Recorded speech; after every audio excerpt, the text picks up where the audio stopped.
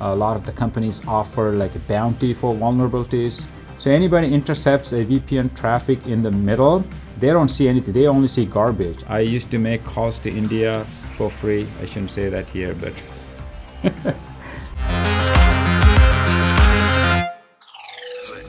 I'm hacking in.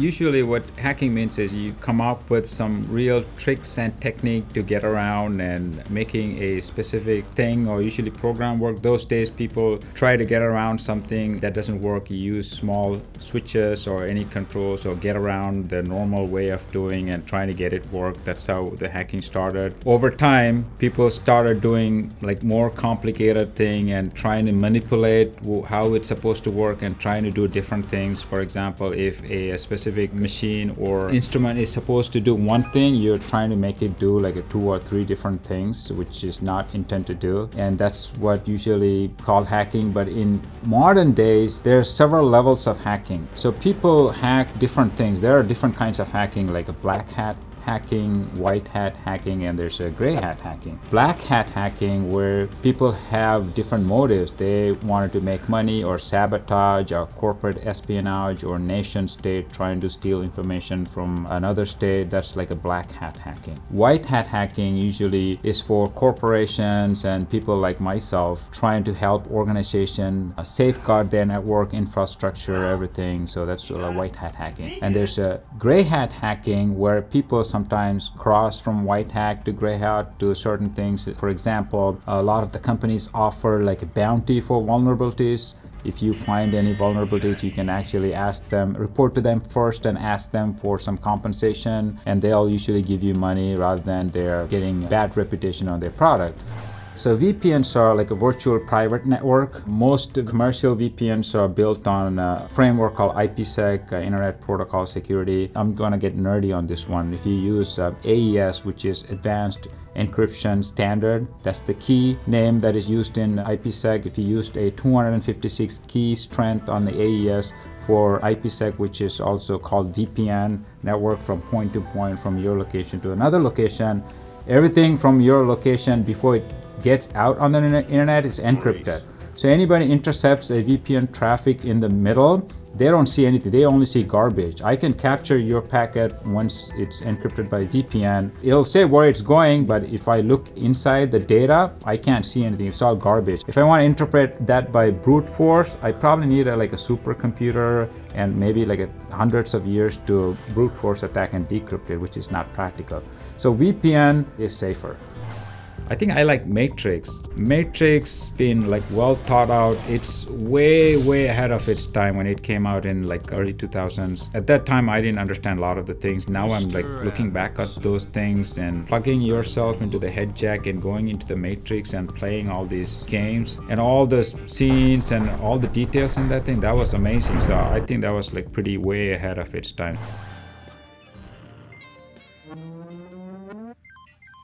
So the phreaking is a technique that's been used a long time ago. Nobody uses that because it uses on a public switched network on a long distance. You use different tones to manipulate different signals. Sometimes people try to make free long distance calls by using this technique. They don't use that anymore. It used to do with hacking into the public analog phone system, because analog phone system works on like a tones, and if you press a different key, it get different tones. I used to do that when I was really young. I used to make calls to India for free. I shouldn't say that here, but people don't do that anymore. It's like a really old technique, and I don't even know if it's gonna work now.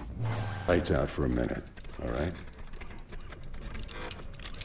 I have a master's degree in computer science. I started getting into the network engineering in early 2000. Then I started going into cybersecurity around that time. And I was really interested in finding out and going into the details of certain things. And when I started, there wasn't not a lot of tools and a lot of things available. Nowadays, you got tons of tools. So I started with one certificate, then I had more certificate like ethical hacking, CI, SM, which is Certified Information Systems Manager, CISA, GMOB, which is GAC, Mobile Device Security Analyst, which talks about mobile pen testing, how hacking into a wireless system, how to hack into iPhone, Android, how to reverse engineer an app on Android and actually put codes into it and actually have that mobile phone dial different numbers. So there's a lot of things I've learned. I have done like small hacking here and there for my educational purpose. I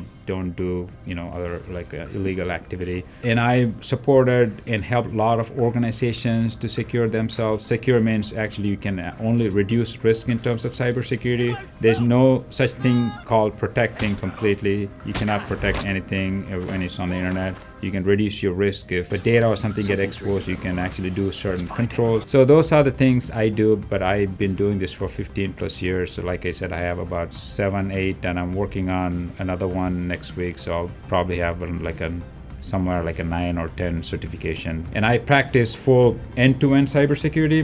Most of the people think hacking is only cybersecurity.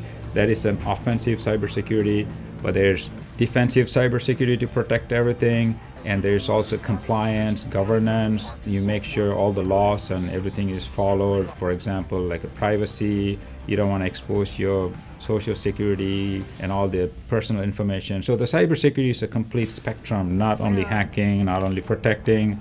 You just have to do everything. And in terms of protecting everything, if there's an incident, how you protect, like what are the steps you do? When do you call the FBI or law enforcement agent? So it's just a whole spectrum of things. So I practice the complete spectrum.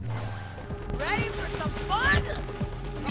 So hacking in United States, there are a lot of consequences if you get caught, depending upon what type of thing you do. For example, if you hack into an airplane and make the plane come down, you are actually responsible for all the lives in that airplane. If you hack into a hospital, like there's all this ransomware, you make the hospital completely inoperable because you actually completely shut down the servers and everything, then you are actually not helping all the people who are in need of emergency care in the hospital. So there's a lot of consequences based on what type of what you did and what your responsibility in terms of hacking. For example, if you log into your neighbor's computer and try to look for data, that may not be that much bad, but if you do something like I said, like an airplane or like grave damage to the national security infrastructure, like a livelihood, then there's going to be a big consequences. So I don't know about like specific laws and everything. Depending on the amount of damage and intent and everything you do, there's going to be consequences and you will get caught. So don't try to hack and try to get away from it. I asked if you came alone.